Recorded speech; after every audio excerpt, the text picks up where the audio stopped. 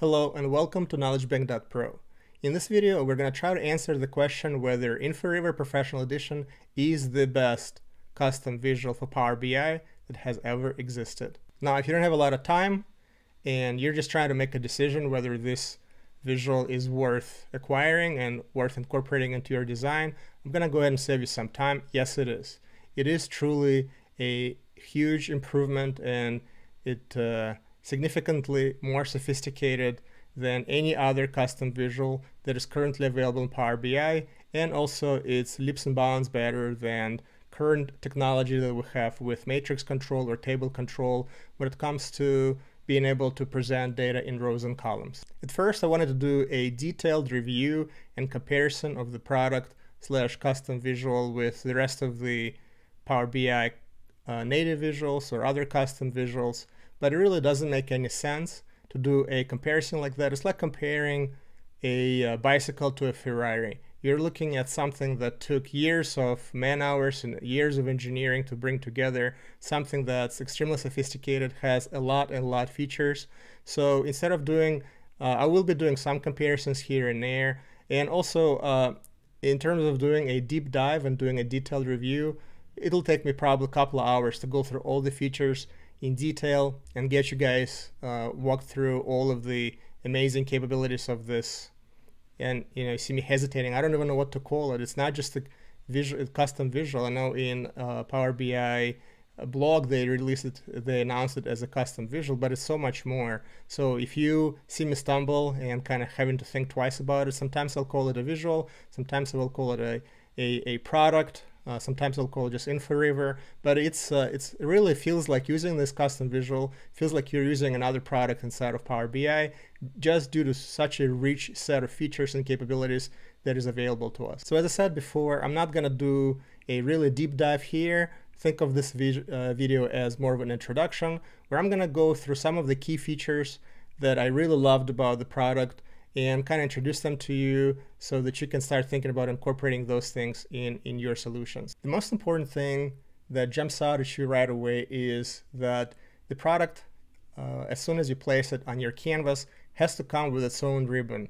It has so many features that it really didn't make any sense to use the traditional properties pane that most of the custom visuals or Power BI visuals use, or use a ribbon. Unfortunately, Microsoft does not allow currently to incorporate custom ribbon elements in the Power BI native ribbon, but I think that would be cool. That would save us quite a bit of real estate if we could move this area up. However, I totally understand why we have to have this feature, because that feature in and of itself makes the product really shine. And when I talk about thousands of man hours that the product team had to put into developing of this visual, let me show you this, just attention to details, like little nitty-gritty things that that are there for you no matter what you're trying to do. So take a look at basically the same data set that I just created using a native Power BI matrix. Every time I do a visual, I always have to worry about sizes of the presentation, right? So when you're looking at this matrix control right now, you're probably having a hard time trying to figure out what the values are, because by default, the font I think is 10 or something like this. So a lot of times when you're doing a presentation or when I'm doing my videos, I have to go in and adjust it because some things are hard to see. And in order for me to adjust it, I have to adjust a bunch of things. I have to adjust the totals, I have to adjust the values, I have to adjust the rows, and I have to adjust the columns. So just to make this thing look like I can show it to you guys, takes me sometimes 5 minutes or so, because I have to go and make all of those adjustments with respect to fonts, column lengths, and so forth. Let's see how easy it is to do with Inforiver.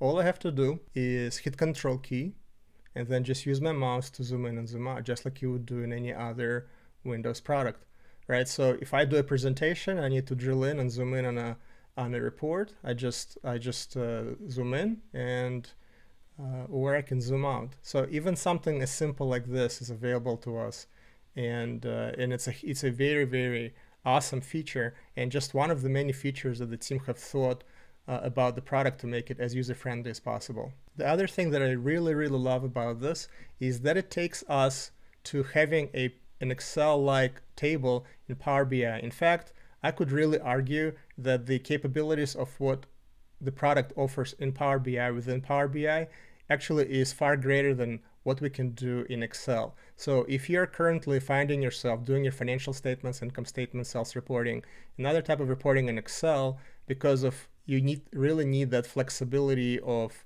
Excel where you have cell level editing capabilities and formatting capabilities, I think you really should take a look at this product, because I think you'll have a hard time finding a feature that Excel has that this product does not have. In fact, I think this product will have a lot more capabilities than Excel does today. So what are some of the awesome things that I love about this product? Number one is I have really great control over the pixel perfect control over the layout of the table. I can go into the setup and change, for example, the to a pixel level the width of every column. So if you click on Manage Columns and click to Advanced, here I see all of the columns and I can see the width. And I could go ahead and make it whatever at the pixel level. I can make it make that adjustment and get that level of formatting. Another feature that's available to me is ability to specify the row height. So here I went into the display options, general, and I have so many different options for formatting, such as default width, padding, and my favorite, row height. I can do alternated rows, so just a ton of different formatting options. And obviously it's much easier for me to make these changes than doing a similar modifications for the native Power BI controls, because I have a lot more real estate to make these changes to my visual. Another problem that we're commonly facing with Power BI reports is printability, if that is such a word. Inforiver is really friendly to be able to generate pixel perfect reports that are aware of pagination. So in my case, what I've created is a matrix or a table where you could drill down by distribution channel into specific brands, and I could take a look at my revenues and do year-over-year comparisons. So if I were to create a customer invoice or any kind of other report, and I want this to print one page per individual category, in Power BI would virtually be impossible, or I think it's impossible unless you have to use a report builder. Here, all I need to do is I go to Advanced, and I could go to Breaks, and I could specify that insert a page break by distribution channel. And now I could paginate through different pages, and you will see that we have a dedicated page for every segment. Now I can drill in and take a look at individual brands, and this is where we have another one of my favorite features. So in a lot of cases, you really only want to care about top and contribution. So if I go ahead and filter my stuff by brand, by revenue rather, then now I can change this report and go to Home and say top N. So I just want to see, for example, top 7 brands by value. So if I click Apply, then you will see my top 7 products or brands, and then the rest of them are going to be bundled into this other. This other works dynamic, so however many more than 7 do I have, all of those will go into this other. This dynamic grouping is obviously very useful for us. Right away you will notice really the attention to details from the development team. I can't give them enough kudos for this. You will see that as soon as I make any kind of changes, so you see that I've created some conditional formatting here, I'm using top N feature, so you will see that those options that are being used, you will see an indicator there telling me that there is one conditional formatting rule that's already been applied, and I could click and manage those rules. That top N feature has been applied, so the color has changed. So the team has done everything for me to remember what I've done, what I've changed. They've done everything they could to make it as user-friendly as possible. The other thing I was going to talk about is ability to introduce local level variables and measures and kind of do local level adjustments. So some of the things that we can do is, a lot of times when you do an income statement, you'll want to break it down into 3 categories. You'll have month to date, quarter to date, year to date, and you want to have a space in between all of those groups. How would we do it in Power BI? I would have to create some sort of measure. I would have to find a way to insert in here so that I could kind of have the pseudo quasi column, so I could create that separation. So here, if I want to create a new column, all I need to do is I go to Advanced, Insert Column, and I just need to specify, I can give it no title or any title, and just specify a space as a formula, click Create, and then all I had to do was to move it in between my 2 areas where I have 2 different segments here, consumer and professional.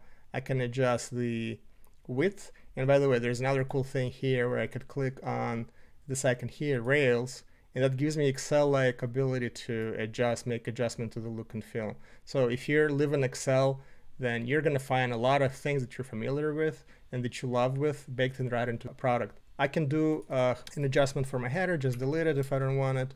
And there you go. Now I have these two areas. I have a consumer area, I have a professional area, so they're nicely separated. I can figure out how wide the gap should be, and I did not have to create like a silly placeholder variable in my model cluttering my measures. And a lot of you guys already have hundreds of measures there already, so every time I have to build report specific or visual specific variables, measures rather, it just clutters our design, makes the list of measures even longer. So here, if I wanted to do something that's visual specific, there is no point to do anything at a model level. I could just do it right here. Just as easily as I've added a column here, you can add a new row. And when I do my more detailed follow-up on this visual, I will get into more details on how to do that. As I said before, I want to keep this first video sweet and short, hopefully below under 15 minutes. So I'm just going to rattle off a couple of other things that I think are absolutely amazing. One of the things you could do here is work with the footer and header. So as you can see, you can insert, if you click on a footer option, you can insert page numbers, you can insert dates, you can figure out the layouts. Do you want to have how many areas you would like in your footer and a header? Here, what I do with my header, I've specified the title of the report. I specified this header to have two options, and in the second portion of the header, I actually uploaded the logo, and that's pretty cool because as this report prints, then I will have that header on every page. I don't believe you could do this in any standard Power BI or visuals outside of the report builder. Another thing that I absolutely love about this product is the ability to create notes. So I could click on a cell that I would like to add note to, click on notes and say add new note. And then here I could say way to go and assign a color to it. All right, so now you can see that there is a note associated to it. And then if I mouse over, it says way to go. Now I talked about ability to create local variables. I'm a Power BI, which you would say a power user. It's very easy for me to create measures as necessary. A lot of people have struggled with creating DAX calculations. Therefore, you could create new measures right here in the report. So here I create a revenue variance calculation that calculates the variance and divides it by revenue last year. So I do have in my model obviously a measure that does it, but if I didn't, I could have created one on the fly here. So the product has very rich capability to create local measures that are local to this report here. I just noticed that this video is already almost 15 minutes long, and I have not even scratched the set of features that are available to us. Let me try to wrap this one up and start thinking about the more detailed deep dive for this, and I think I'm not going to be able to do it in just one more video. I think it's going to be a series of things that I will just be highlighting, maybe 5 and 10 to 10 minute increments to highlight some other amazing features in this report. But just to summarize, I believe that this is probably the most important visual that has come on a custom Power BI visual scene for a while, if not ever, just due to how rich it is in terms of features, in terms of capabilities. When we work with custom visuals, typically they're barely meeting my expectations, and I'm not a big fan of custom visuals because they're just not as user-friendly, not as powerful, not as useful to me to make it worth my while to engage into procurement process, dealing with negotiations, acquiring, purchasing, all of that stuff. So I just make it do with usually the native Power BI visuals. This is one of the first time, if not the first time, when the visual came to my attention that is so powerful, that's so useful, that is so user-friendly, that it really blew my mind. So the amount of features that are available to us, you really can't compare it to anything else available. So in the area where it serves, obviously we cannot do a bar chart with this. Although this is a professional edition, who knows what the other editions of the product will allow us to do. But when it comes to just building tabular type of reports, financial statements, and other things, really your choice before was Excel. and maybe some kind of hacky way to do it in Power BI. Now we could finally have a product that does everything Excel does, but better, and does a lot of other things that you cannot even do in Excel. So in my mind, anybody who's asking if this product is worth investigating, worth looking at, in my mind, the answer is enthusiastic yes. So sorry if this video turned out to be a little bit longer than I was hoping it would be. Again, this is just a part 1 in probably a 3-4 part series, just because of how feature-rich this product is. Hope it was useful, and I'm looking forward for you to come back and check out some other videos available on our channel. Thanks, bye.